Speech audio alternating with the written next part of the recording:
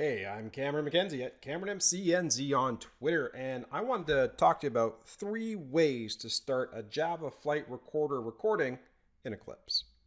So the easiest way to start a Java Flight Recorder recording is to just run an application and then have Jvm Mission Control connect to it. So I've got a little do nothing program here that does nothing. It's based on Marcus Hertz's Lab 1 exercise in his online course. It's very excellent. I recommend you take a look at it. Anyways, I've started up this program here. You can see that it started. If I go into the debug window, you can see that it started right here.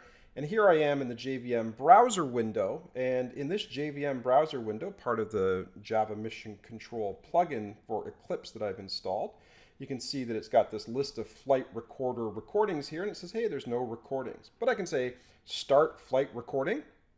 I can specify the time. I think I'll only do it for 10 seconds. I don't want to sit here for a minute waiting for it to be created. You can configure the name of the file. I'll just leave it as that file right there, but notice it's going to try and put it into a recordings folder.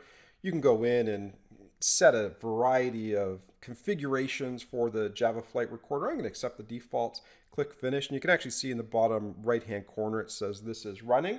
And you can even see that right there it says that it's running too. And once it's completed, the results will come up in Java Mission Control, and then I've got the ability to go through and take a look at information about the threads, about the memory, about any information that is compelling. Notice here it says that I've got a number of competing resources running on my computer. And that's the big feedback that it's giving me right now. Shut down as many background processes if you want.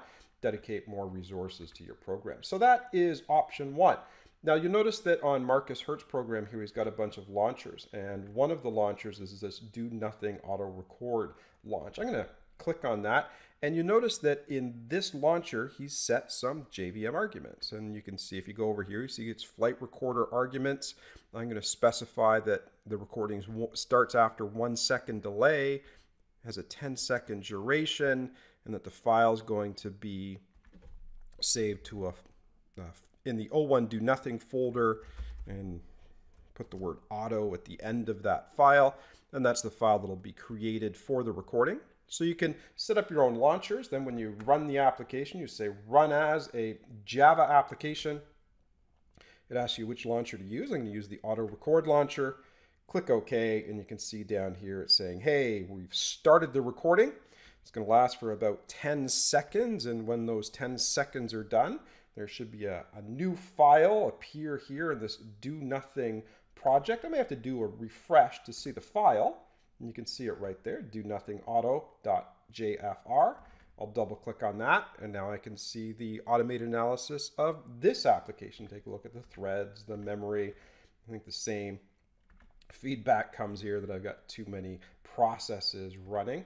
By the way, I'm going to just terminate those Java applications that are currently running, just so that I don't have any confusion with others that I might launch in just a moment. So I'm going to remove all of those terminated threads there and show you the last way that you can start a Java Flight Recorder recording. Simply run an application. So I'm going to run this application. Well, I'll run this one down here that doesn't have a launcher associated with it. Just run any Java application. It could be a server, it could be Tomcat, anything running on a JVM. You can see that it's actually running there. And if I go to the debug tab, you'll see that it's running up here.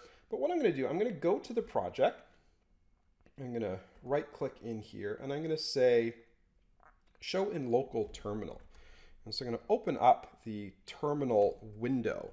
And from this terminal window, I'm going to just type in JCMD, which is the Java Diagnostic Command Tool. And you can see it says that, hey, on that do nothing application is running with a process ID of 1836. And then what you can do is you can do something like this. You can say, hey, I want that Java Diagnostic Command, JCMD, to attach to 1836. That 1836 process is going to have the Java Flight Recorder start. The Java Flight Recorder duration is going to be, I don't know, equal to 10 seconds. And the file name will be, and I'll call this the JCMD Java Flight Recorder demo and then end it with JFR. And if I've typed everything in correctly there, it will start the recording. It'll save it to workspace my do nothing. It's going to take about 10 seconds for that to be configured and run, but I'll do a refresh. Oh, and forgive me, I'm in the wrong project. My do nothing. What do you say about a man with more than one watch? I got to refresh the right project. And now when I've refreshed the correct project, you can see that that Java demo, that Java diagnostic command has now generated a Java Flight Recorder recording for me as well. And so there you go. Those are 3 separate ways that you can go about generating a Java Flight Recorder recording in Eclipse. And there you go. That's how you start a Java Flight Recorder recording in Eclipse. Now, if you don't have that Java Mission Control plugin installed, check out the previous tutorial because I show you how to build it and install it. Now, if you want to learn more about Java, Java Flight Recorder, Java Mission Control, or anything to do with enterprise software development in the Java world, head over to theserverside.com. I'm the editor-in-chief over there. We've got lots of great tutorials and articles. If you're interested in my personal antics, you can follow me on Twitter at CameronMCNZ and subscribe on the YouTube.